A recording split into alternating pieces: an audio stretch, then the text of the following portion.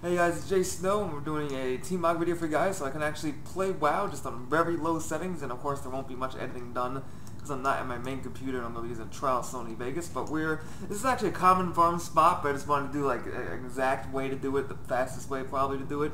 So Blackwing Lair, you can get there by going to Blackrock Mountain, and then right before you enter Blackrock, the dungeon before it, there's a guy, I think it's called Sacred, a Scarlet Warrior. You kill him and then you get the attunement quest that you pick up, so then you could use the orb to get here really fast. So after beating the third boss, you're gonna head into this room right here in Blackwing Lair, right after the Whelps where they did the Leroy, I think. And once you get past there, you're gonna enter this room with all these people, scientists and technicians.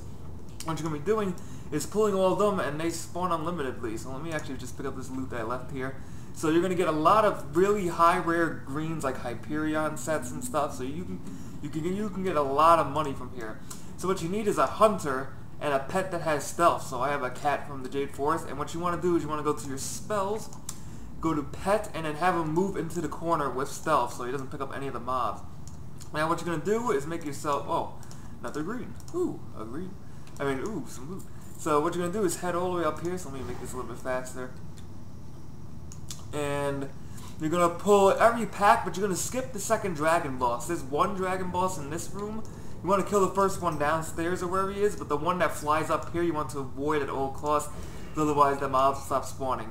You also don't need to pull these Death Town Worm Guards because they do drop loot, but they're not part of it. So what you want to do is pull every big mob you see, because you don't want to hit the little guys like I just did right there by accident, because you can kill them pretty easily.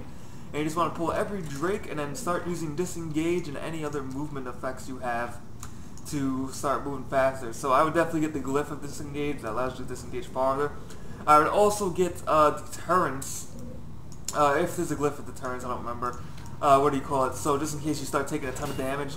And make sure you're spec'd for Spirit Bond, because you will recover 3% of your total health every 2 seconds.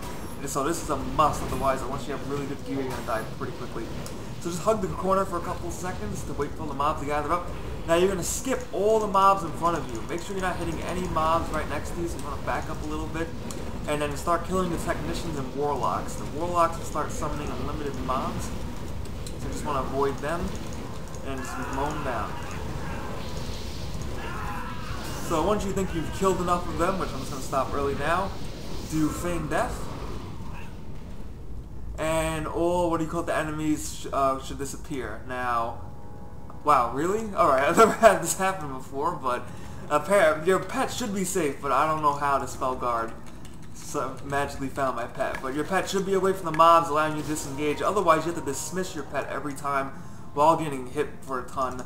And then you have to, then you have to feign death, so it can get pretty annoying, so that's why I have a stealth pet in the corner. So, actually, it looks like the mobs are still spawning, so that's an issue. Otherwise, just pick it up, so I got a dragon thing, tons of rune cloth, heroes gauntlets, let's go those. Oh, those look pretty cool. Heroes gauntlets, what else did we get? Lots of hourglass sand, I think that's completely useless, I'm not sure what that's for.